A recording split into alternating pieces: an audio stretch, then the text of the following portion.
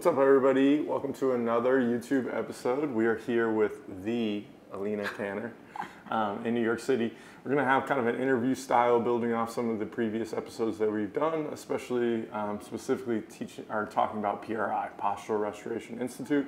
Below we'll link some of the other stuff that we've done on that if you want to catch up with that first. And we're going to talk a lot about integration between vision, dental, talk a little bit about shoes, and just learn some. So let's first start off by having Aleena do a little bit of an intro. Where are you currently? Who do you work with? And anything else you want to share? So where am I currently? I've been in a few states in the last few months. I'm trying to figure out what state works best for me. But right this minute, we're in New York. We're at a clinic called Funk Physio that I am working with and kind of work out of. I mainly am based out of New York. The practitioners I work with are here, and my business just happens to be here. New Yorkers tend to really need what I do. What else was, you wanted to know a little bit about me. So yeah, and who you work with, population? I work with really everybody. I'd say some people come to me really to optimize, and then some people are coming to me with their chronic health issues. So chronic pain, you know, just different things that they might be dealing with a lot lately, like people with POTS and all these other neurological symptoms and issues that they've been having. But mainly, those are the two sections of people that come to see me. So, yeah. What else? You want to know a little bit about me and like how I got here? Is that what, or what? Yeah, or whatever, sure. Whatever question you wanted me to answer. Sure. Yeah. Just go ahead and tell us a little bit about you, how you've gotten here. What maybe since we're going to talk about PRI so much, maybe go through the courses you've taken. Okay, perfect. So I started to take PRI courses in 2018. Originally, I went to University of Arkansas and became a certified athletic trainer. And after that, I just felt like what I was learning in school didn't really match up to what could help people. So I got into a bunch of different things, and PRI happened to make the most sense to me. So I took my first course in 2018. Here in New York City, I took respiration. Eventually, I slept on the information for a while because it was very dense and I couldn't handle it. A year later, I took myokin. I've taken all the primary courses. I've taken, for tertiary and secondary courses, I've taken cervical occlusion, which is teeth. I took over the weekend cranial. I've taken all their non-manual technique courses. I've taken a bunch of the PRI courses. I'm trying to think. I've taken the seminars. So I've just taken a bunch of courses, and I also moved to Texas to really learn this information because, in my opinion, it was very hard to learn in this city. I also, during COVID, needed to just get out of Manhattan. So I moved to Texas, mentored under somebody who had a lot more experience than I had, and it was the best opportunity of my life, and I really attribute that time period of my life to why I'm able to do PRI at this level with integration, with dentists, with optometrists, etc. So that is why I'd say I'm a little bit different because of that experience in my life. So I really use PRI on a daily basis. It's mainly what I do. Awesome. So let's give her a shout out and where you can find her and her Instagram. Yeah, so her Instagram, she's going to hate me for this, but we'll give it out. Her Instagram is prism.dpt, and she's in Fort Worth, Texas. Her name is Casey Ratliff. So that's a big, she was a very big influence on me and my journey here. So she's a good follow when she posts. She doesn't post much, but when she does, it's like a stream of posts, and it's awesome. Good. So there's for anybody that's looking to find help in that area, they'll be able to find her. It's a lot closer to Manhattan for you. Yeah. Okay, so let's go ahead and get into some of the questions. I'm going to kind of read some off of my phone. So why don't we start off by talking about the your assessment process, and everybody that's watching this should have already kind of seen, the adduction drop test, the horizontal abduction, so a lot of the things that Josh ran us through. Sure. When it comes to assessing vision, when it comes to assessing dental, what does the assessment process kind of look like? Yeah, that's a great question. I think it is a little bit different for everybody, but at the same time, I have an underlying list of questions that I'm going through to make sure I'm not really skipping things. So just the overall assessment process first, general assessment. I always do certain things. I'm always doing adduction drop tests. I'm always checking hip IR and ER. I do it in a seated position. I'm always checking squat. I'm always checking toe touch, like standing reach. I check straight leg raise. I check neck freedom, lateral flexion, and then rotation. I check IR, shoulders, and horizontal abduction, and all these things, these range of motion testing. I put it in quotes because it's not really range of motion testing. It's actually you're looking at the system. You're looking at the neurological control of that person and the tension in that nervous system. So I test all of that prior to really implementing any of my techniques or modalities. When it comes to vision and dental specifically, I ask certain questions. I ask, time of day that person might have their pain, because that could attribute to one of those things. With vision, I ask a lot of, did you have any learning issues as a child? I'll ask, did you get car sick? Do you still get car sick? Do you have, of course, vision, we think of eyes and sight, but vision, it's not just about being 20/20, it's really about how you understand your spatial awareness. So I'll ask questions about, did they walk into furniture growing up or now? That tells me a lot about where they know their center is in space. When it comes to dental, I will ask them, of course, about grinding teeth. Have they had teeth pulled? Braces. Braces is a big one. Do they feel like they feel one side of their mouth more than other? Do they chew on one side of their mouth more than the other? That is also like a pretty, most people do chew on one side more than the other, and that's also semi-normal, but is it excessive? Do they never alternate side to side? Did they have a lot of root canals? Did they have recent cavities in the last few years that were filled? Does it line up with their pain? A lot of, also with, we'll go back to vision in a second, but also with all this stuff, I'm trying to timeline it. I'm trying to see, did they just recently have an eye prescription that changed 4 months ago? Like my patient earlier today, 3 months ago had a new eye prescription, and then 3 months later she's having hip pain. So you have to timeline it out and know, did anything change within this time period? So. Okay, great. Yeah. Now, in terms of getting the whole big picture, like you mentioned, and then when it comes time to actually go and assess their actual vision, are you doing that process? Are you taking them to the integration of the eye doctor? Is there maybe a first one that you'll do before you officially take them there, like a left stance or something where they look left, right, or whatever? Sure. What would you say about that? Yeah, so when it comes to checking someone's vision, I will sometimes patch an eye and see, like, does their system tension down if I'm patching one eye, another eye, just depends on the person. So that's like a little test. It's not gonna change anything necessarily long term, but I'm just messing with their system to see, hey, is this like a piece that I might be missing? I will do some balance testing. I'll see, of course, gait really tells me a lot. There's certain tests within the PRI world, like horizontal abduction is a really big visual test. So I'm looking at that first. I do most of the vision stuff actually happens when I'm at the optometrist's office. Of course, it has to be the right person I'm sending to them. I'm not gonna just send anybody to my optometrist. They have to be a visually driven person. The other things I'll think about is like, where is their pain? Has it been forever? Is it everywhere?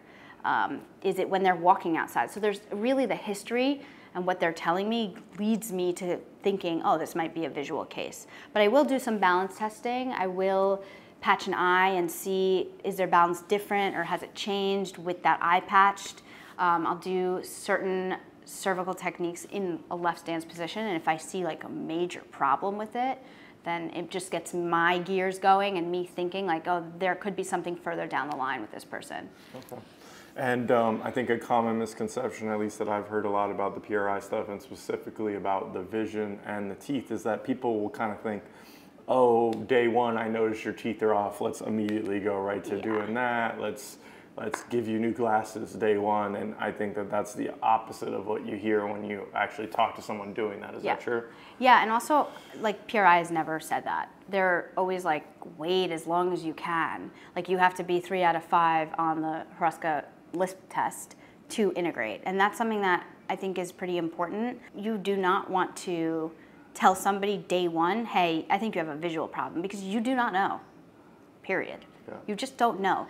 Even when I see a crossbite, which is a pretty obvious asymmetry, I'll treat it via techniques, but I'm not telling them we have to go see a dentist. Like, I'm gonna wait as long as possible, because I have seen people with crossbites and Lasik and all these things that are supposed to be like not great, they're not great. It's not supposed to be, they're just not great for you to have, and they're an asymmetry that's visible external, but I've seen people be fine with the right techniques. So it also depends on the person's personality, and who they really are, because a lot of people can override these external asymmetries, but I think that goes back to who that individual really truly is. And in this city, I happen to see a lot more stressed out people that are in sympathetic overdrive, and sometimes those people cannot override those external asymmetries. It's gone too far, and that's when we'll give a splint, but it has to be a couple sessions in. I actually have a rule with myself about what techniques I give on certain sessions and when I'm allowed for myself to tell somebody, hey, let's schedule an eye appointment, hey, let's schedule a dentist appointment. I just think it's appropriate. And since you already touched on it, can you give us your views or your experience maybe with someone with braces that also has, issues, someone who has a history of doing Lasik or any of that stuff? Yeah, so I don't think there's anything inherently wrong with braces. I just think that if you're putting braces on a kid, there's a couple things. You don't want to pull teeth first to get braces on, which is a very old school method that was done, a while ago. I'm sure some older orthodontists are still doing that. You never want to extract teeth for braces to make room in the mouth to get the teeth straight. That's like a big no. You definitely want to expand, and there's ways to do so. I think braces is not necessarily a problem. I think the body, you have to work with the body. So when we're just shifting teeth around in, let's say, a 16-year-old and they're an athlete, and you're just shifting those teeth, there could be a problem because that body may get locked up. And I think if somebody's managing the neck and the rest of the body, it's fine. If they're doing alternating movement, they should be fine. So if they're playing sports, most of the time people are fine with braces. It's not a problem. The other thing I will say is head injuries. Just knowing, has this kid had tons of head injuries prior to getting braces? Maybe those head injuries should be addressed first. Just different things to think about. So I don't necessarily think braces are a bad thing. I think a lot of times people need braces to actually get their bite in a better position. I just think timing is really important when it comes to braces, and even for like older adults that are getting braces or Invisalign, it's the same thing. Timing is very, very important. If you're going to the dentist and you've never had your body assessed by somebody to say, hey, you're in a great position, your cervical spine has the amount of range of motion I'm looking for, you can go get braces. I think that that's where it gets tricky. The other thing too is kids tend to get braces really young. Like I got braces when I was 10.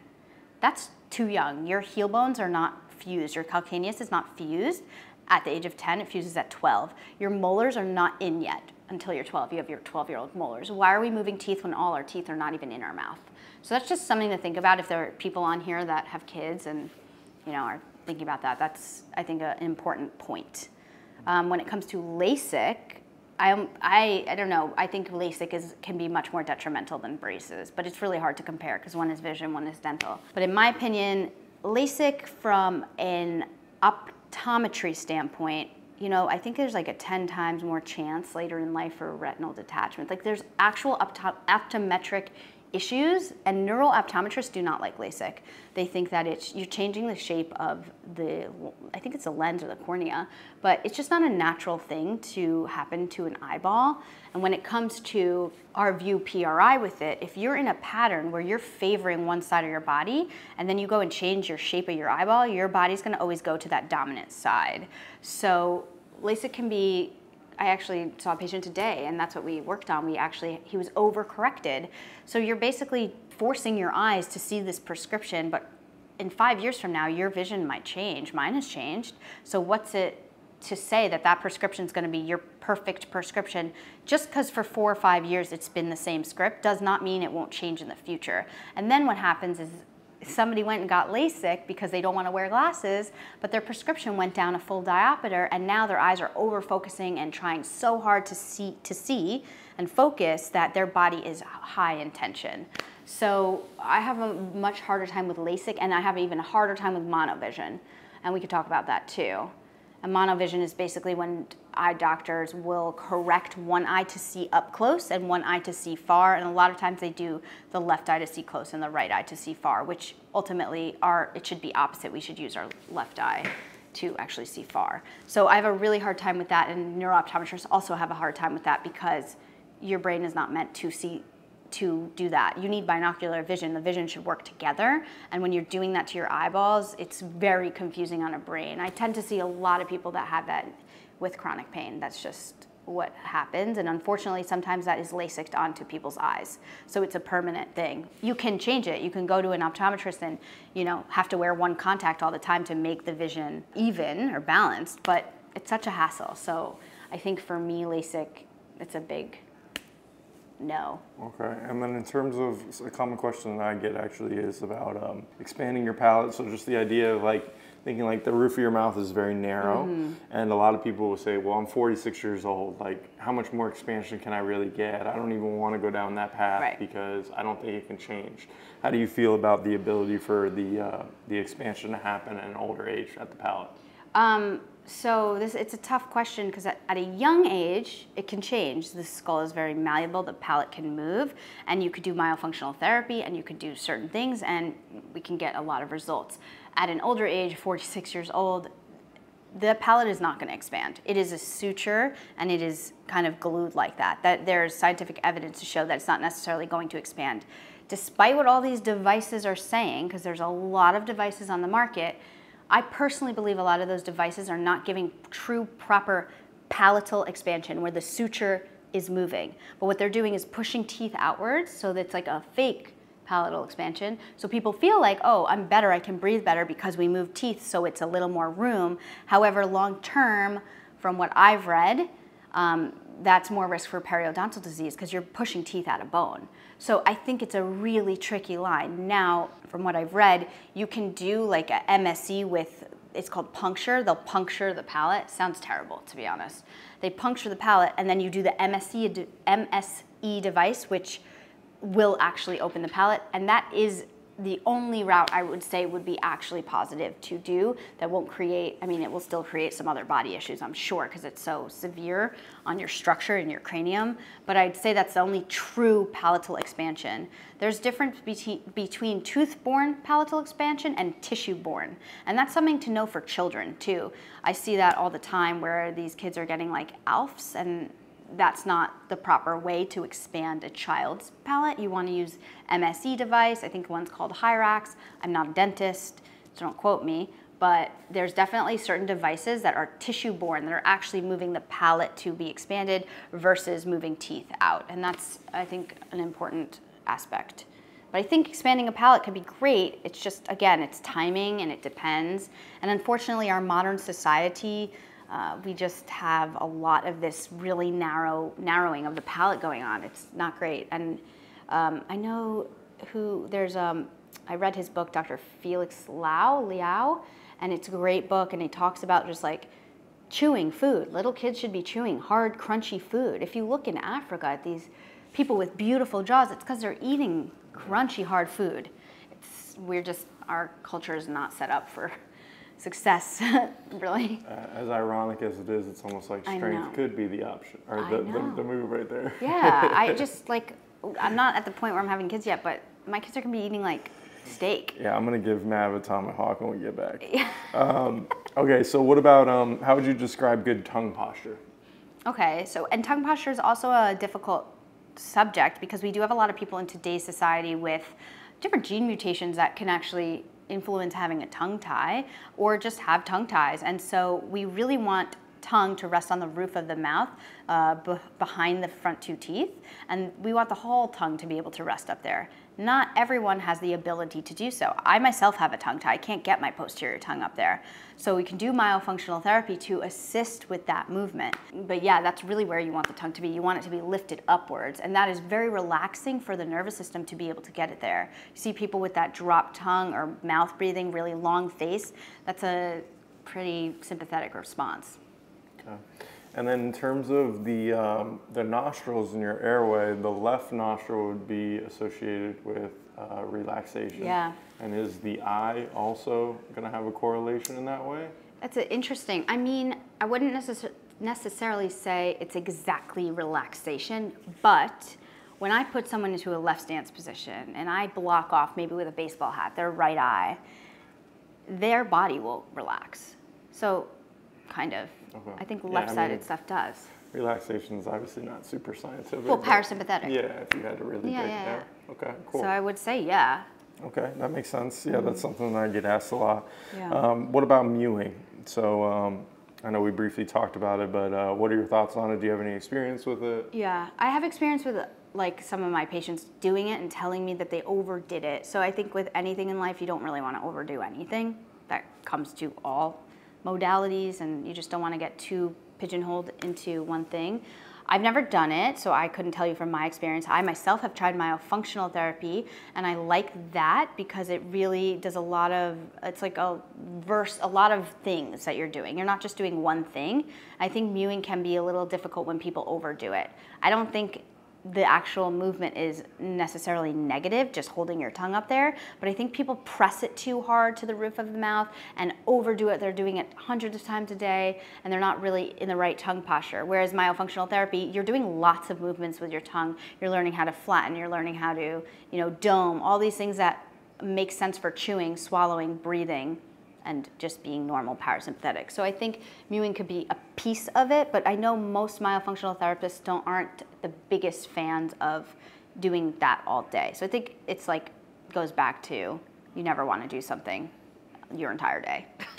So to summarize, maybe there's value in it, but there's just a right way of going about it. Right, exactly. Okay, cool. What are some of the, I know you kind of mentioned some of them, but maybe just kind of summarize them, but what are some of the red flags for teeth? What are some of the red flags for vision? So you mentioned bumping into stuff for vision. Yeah. You mentioned grinding teeth. Are there any others that you didn't mention? Yeah, so for vision, when I'm assessing somebody's gait, like where is their eyes? Are their eyes always going to the ground? That's an important one for me. What else I told about the bumping into things from furniture, that's like a pretty important aspect. Car sickness. Those are really, really big ones. Just being in the car or actually reading in the car? Well, should you be able to read in the car? I don't know if you should. I don't know, because I do not feel good. I get car sick too. Here's the deal with the car. Most people don't get car sick when they're driving because they're in control. They know where the car is going. But ultimately, you're sitting down. You're moving through space. Things are passing you, but your body's not physically moving. Yeah. So it makes sense why we would get car sick. Yeah. But at the same time, I think little kids get really, really car sick. I think they're just like adjusting their vestibular system. Doesn't really get it. I think we shouldn't necessarily get car sick because we do it so much. But if you're getting severely car sick and boat sick and all these things, that tells me something about how your system isn't able to stabilize. Although boats too, your feet are like so ungrounded, so it makes sense why you would. And no, I don't think we should read in the car. Yeah, me either. It makes me nauseous too. So then what about teeth? And grinding teeth. Yeah. Obviously pain, T&J would be a big one. Yeah. So of course, like having any clicking, popping, jaw pain, really limited opening. If I'm seeing different things on the tongue, like a scalloped tongue, or if I'm seeing that the person's tongue is very strictly tied, it tells me about their nervous system. Teeth itself, I'm looking for crossbite. So that means like one tooth is kind of coming out in front of the other tooth. I'm also looking to see if teeth have a midline shift. There's a bunch of different things with the occlusion course in PRI that you learn about looking at teeth, and that dentists have taught me as well, because there's different classes of bites on each side you can kind of look for, how well they line up, do they fit in the grooves properly, is there an underbite, is there a huge overbite, and are these things going to impede long term, or can I bypass them with my PRI techniques? Grinding is a big one. You could see major flattening of teeth. Crossbites is pretty big, which I just mentioned. I'm trying to think what else. But those are like the real big ones. Pain is big too. What do you think about, this is something that we've posted about a few times, the idea that like you can change your breathing patterns, you can change your posture, and that your face will actually react to it. And just like building muscle to a certain extent over time, your face can actually change the structure of it, the appearance of it. Is that something that you believe in, that you think you've seen? Yeah, I mean, I've seen it with my own face. When I got my own dental appliance, my face completely evened out. It wasn't just from the appliance, it was actually from a lot of PRI techniques as well. My face evened out, my eyes leveled. I've seen it for sure change. I've seen people's eyes completely level out. You know, we look at these external asymmetries. If one eye is higher, it tells me something. If the nose is deviated right versus left, etc., it tells me it's a piece of the picture. So if I can make those external asymmetries a little bit more symmetrical, it tells me that that person is able to handle their intracranial pressure and just pressure internally. So yeah, I think you could definitely make changes. Do I think it's going to happen overnight? No, but I've seen it happen pretty like faster than what people would expect. Okay. But you can make changes. And then what about Would you consider the nostril airway similar to the palate in terms of the, I guess we'll just stick to the same age, the 46-year-old that feels like they're blocked in their nasal passage, just like the person who feels like their tongue is constricted? Yeah. Could you, in theory, make changes to the nasal passage and expand it so that it's easier to breathe over time? You know, this is interesting because I just took the cranial course, and we talked a lot about the nasal passage. That's pretty much what the whole course was on. And it's really interesting because my most difficult people that I work with have had septoplasties and rhinoplasties, period. Those are the most difficult. Explain what those So are. septoplasty is when they actually like break your septum and then they fix it. So was deviated, let's say, or there was a traumatic injury. It was deviated and then break it and fix it. And then rhinoplasty is basically a nose job. It's a pretty easy way to describe it. So they're fixing the aesthetic components of the nose. Sometimes that includes septoplasty, sometimes not. It happens to be that to me has been those are the most difficult cases, because once that is changed, it's changed usually on a body that's patterned where they're dominant to the right side. You're not getting a septoplasty at 7 years old. You're getting it when you're a full-blown adult, 18, etc.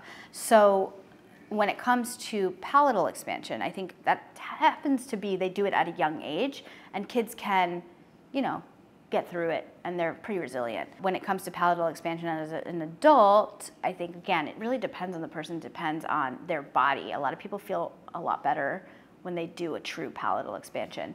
When it comes to rhinoplasty, septoplasty, I notice that people cannot breathe and then they're just fixing the nose. That doesn't necessarily mean the autonomic nervous system has been fixed along with it. It actually doesn't mean the autonomic nervous system has been fixed along with it. It means that we just fixed this person's ability to breathe, but it's faulty because they don't actually know how to properly breathe. So it's a really complicated thing because I don't recommend any nasal surgery. I know Ron only recommends like a roto-rooter, which is like they go and clean it out and then just like unblock you a little bit, but there's no damage really being done with that. So I think that is really complicated because it can really impede on how your brain understands respiration more than mouth stuff. Yeah, I kind of see it as thinking about if the left side isn't necessary for really relaxing, then if it's constantly blocked, no matter what you do, how are you really truly ever gonna, relax? Yeah. You definitely have to be doing all the things. So like mouth tape, I think is something I utilize all the time. I think it's very important that people breathe through their nose. And I do think it's like, once you stop using it, you're gonna lose it. If you stop using your nose, you will lose the ability to access that breath pathway. And if you don't use it, that's it, right? But if you start to use it again, you're gonna get nasal flow. You're gonna get there. You might have to mouth tape and go on a hike where you're really getting flow, you're moving. To burn a little. Yeah, because when you walk and when you go on a hike and you're in nature, things pass in your optic flow and you're really moving. Your sphenoid can move into all different positions. Your temporal bones can move. Your jaw, mandible is moving. That's when you're gonna get nasal flow. So I think tried everything is tough because to me, trying everything would be like mouth tape, nasal dilator to open up the nose or the strips, right?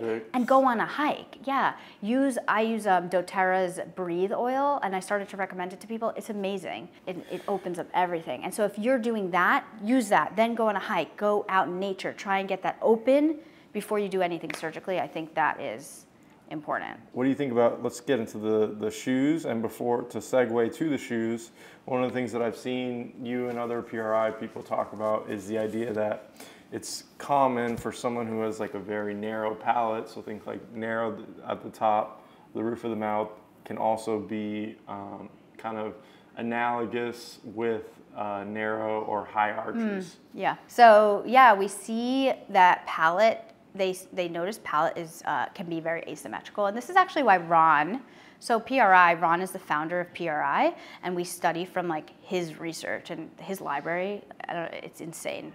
When I walked in there earlier this year, I was like, he has every book that would be so interesting to read, and he has Post-its in every single one. It's wild, but the man is brilliant, and so he really got into understanding more about asymmetries because he saw palatal asymmetries, and he was really fascinated by it from what I've heard and kind of from what he's told me too.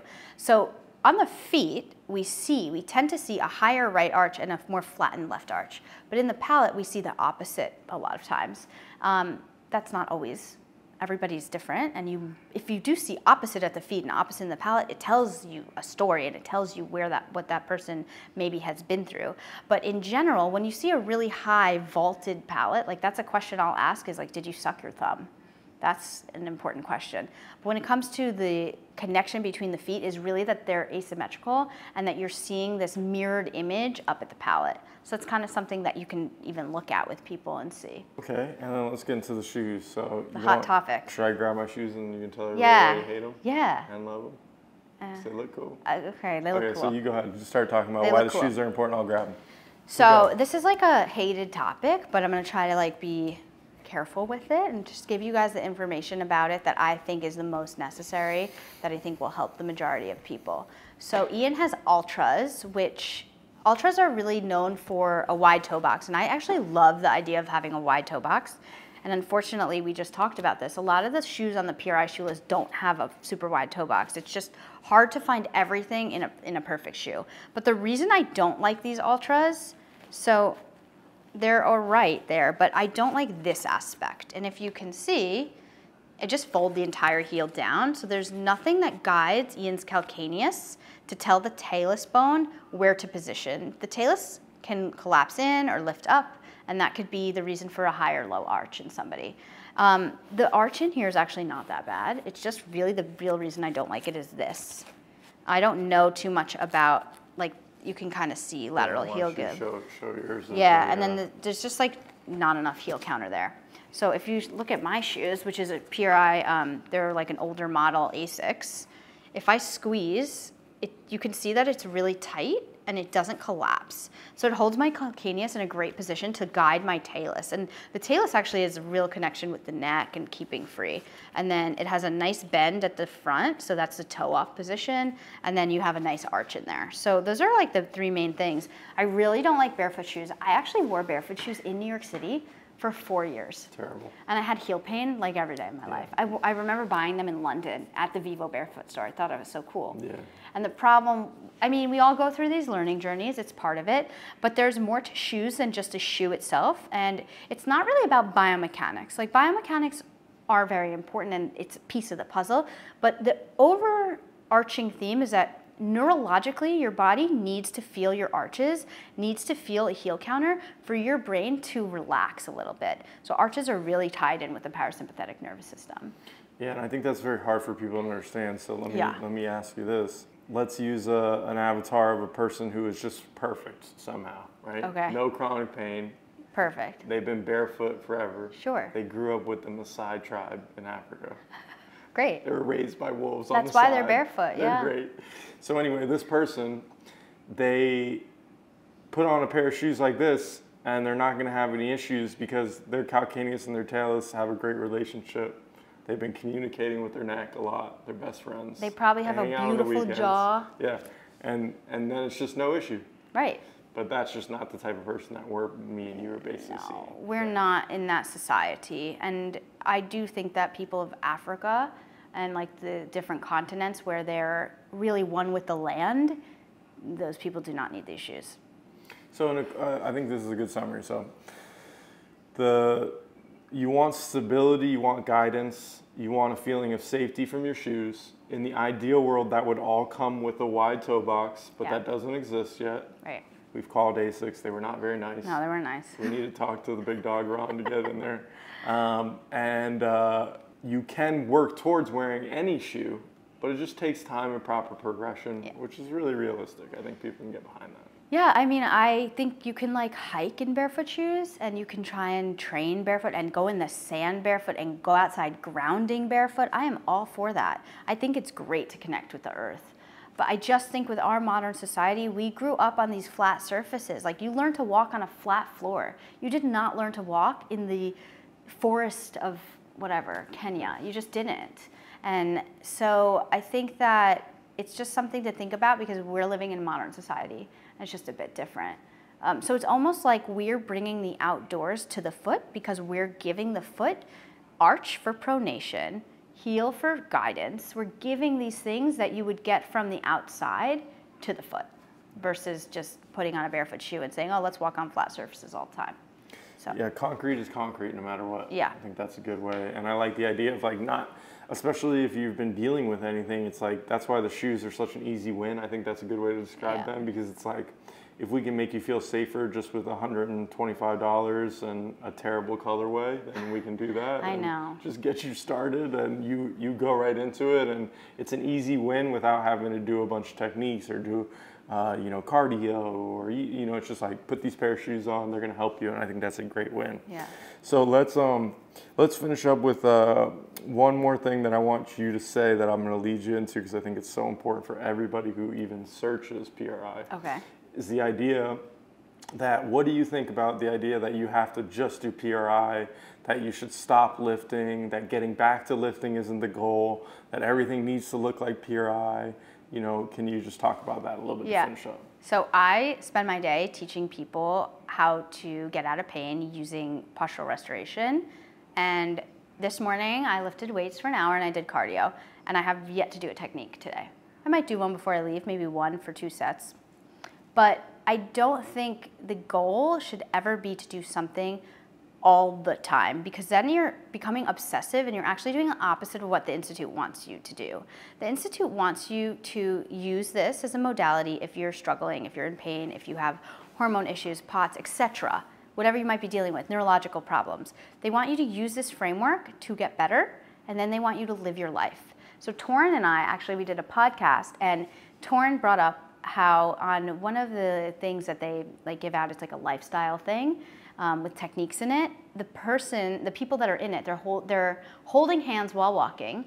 So we should be swinging our arms while walking, holding hands while walking, wearing flip-flops. And the goal of that was to get you to think, this is what life should be like on the suburbs, just doing the things you want to do. PRI is a framework to help get you there if you need it.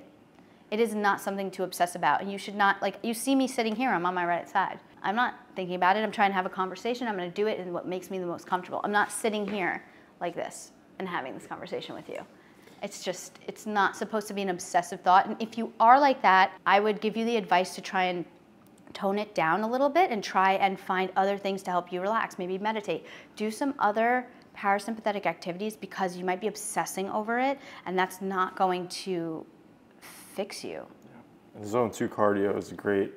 Zone 2 cardio is great. Just swing your arms, don't think, listen to a podcast, just move more.